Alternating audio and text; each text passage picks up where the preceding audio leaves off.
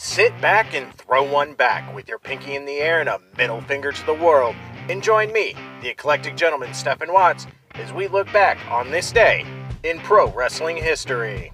But before we do, put that drink down, like, share, and subscribe, and without further ado, let's get our wrestling history on.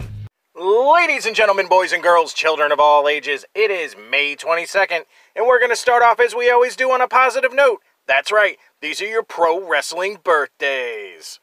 1962, the loose cannon, Brian Pillman. 1966, second generation wrestler Scott Putski. 1971, the luchador known as Halloween.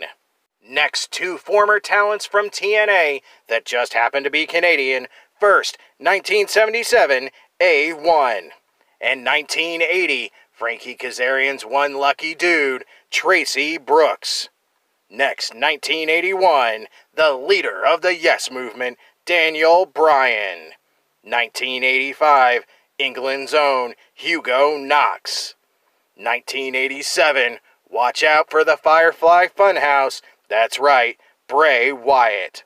And last but not least, 1988, former NWA World's Women's Champion, Santana Garrett. Of course, on the flip side of that coin, your pro wrestling deaths for May 22nd. 2013, England legend, Mick McManus. Alright, enough of the sad stuff. It's time to get to the meat and potatoes. That's right, these are your pro wrestling history highlights for May 22nd. And a real short trip in the Wayback Machine today, as we start in 1984. NWA World Heavyweight Champion Kerry Von Erich fought Jumbo Tsuruta to a double countout at 30 minutes and 47 seconds in the main event of an All-Japan Pro Wrestling card. Jumping 1 year to 1985, The Nightmare defeats Terry Taylor in Shreveport, Louisiana for the Mid-South North American Heavyweight title. Fast forwarding 2 years to 1987, NWA World Heavyweight Champion Ric Flair defeated Florida Heavyweight Champion Mike Rotundo in the main event of a Championship Wrestling from Florida event in Jacksonville, Florida.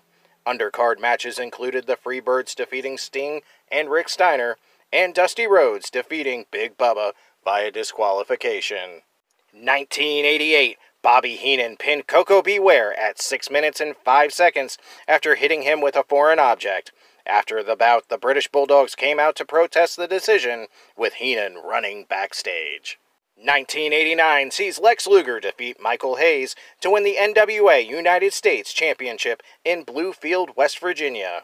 Moving into the decade of grunge, 1992, Smoky Mountain Wrestling crowned their first heavyweight champion in prime time, Brian Lee, in a tournament final, last defeating Paul Orndorff.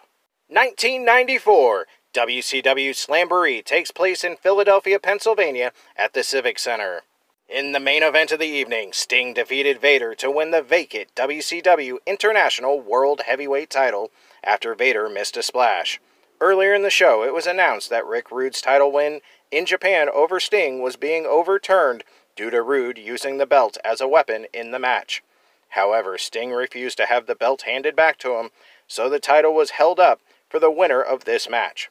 In truth, Rude had suffered a back injury that would end his active career, and he would never wrestle again.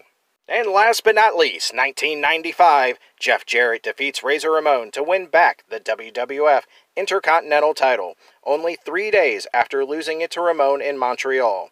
This marks Jarrett's third reign with the IC title.